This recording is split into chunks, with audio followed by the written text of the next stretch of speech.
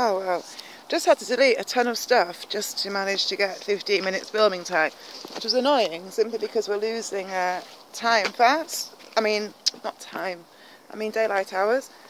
So we're still at the altar rock. I ran out, of course, ran out of filming time as soon as we got here pretty much. So we're right at the side of it. This is the rock. Seems people have taken to writing their names all over it. Even though everybody knows what this is no secret. Ben's found a stick to play with. This is known as the altar rock. It creeped. I'm going to go back to film what's on top of it in a moment. That is very creepy. And the feeling here is also extremely creepy. This reminds me a lot of the swastika stone actually. Seems couples like to come up here. There's hearts all over the place, and on the side of there as well. I just scan about the view. Not that you can see. Oh, look at the view is nicer up there in the chem clouds, and a little Ben. But anyway, I should show you the view over here. I have zoomed so you can see. So that's Bingley down there. I think I'm being accurate in saying that. That is the town. Is that Bingley? Yeah.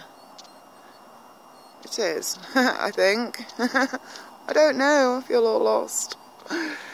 Yeah, it is. There's the bridge over the bypass. I just thought, this sometimes lies to you about how much time you've got. So I'm not sure that I'm not exactly. Oh, I feel really. Ben, don't cry, sweetie. I think we're not above Bingley. Yeah, we're at the opposite side. Like, we're a bit lower down. We're right between Bingley and Keighley, really. Okay, back to the altar rock, which is where we came to video. I'm going to try and show you what's on top of it. Good boy, Ben. Never like it when he barks at me. It's never a good feeling. Right, what have we picked up down there? Good boy, Ben.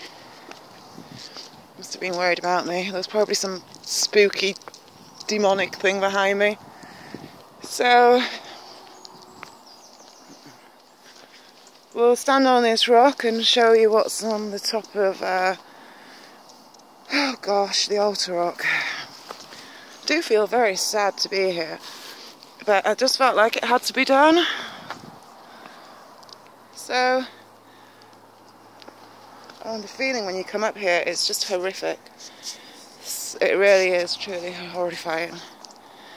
I wonder if rocks like this are protected by demons. You would think so, wouldn't you? It's certainly a very spooky feeling. Especially being stood at the top of such a huge drop. So what I'm trying to show you, really... Oh look, that looks to me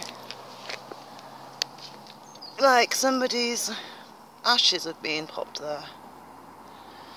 You would hope, surely not. Surely they wouldn't just get put on top of a rock. Surely not. Oh, this is a very strange place, and you can't really get over to the altar rock so easily.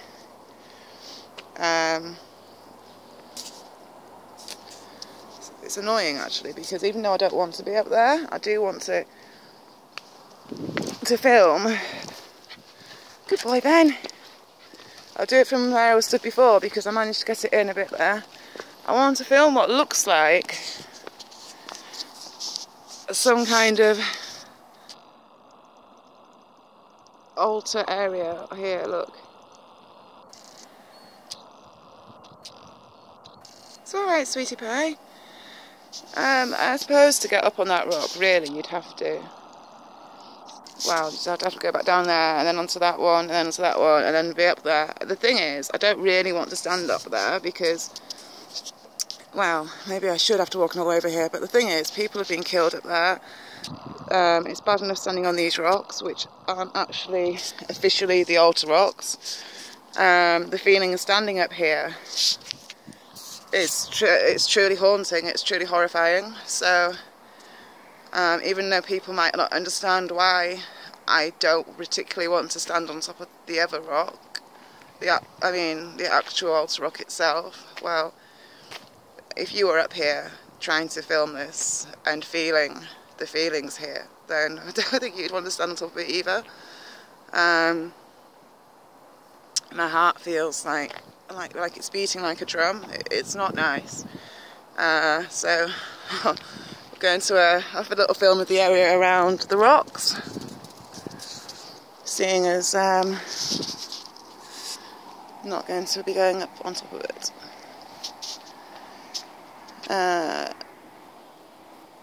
Yeah. Just want to have a quick look at this rock down here. And I suppose we can see how that one, stubmetto, how that one feels. They are very reminiscent of the rocks, which I've been filming actually, above my house and whatnot, and at Shipley Glen.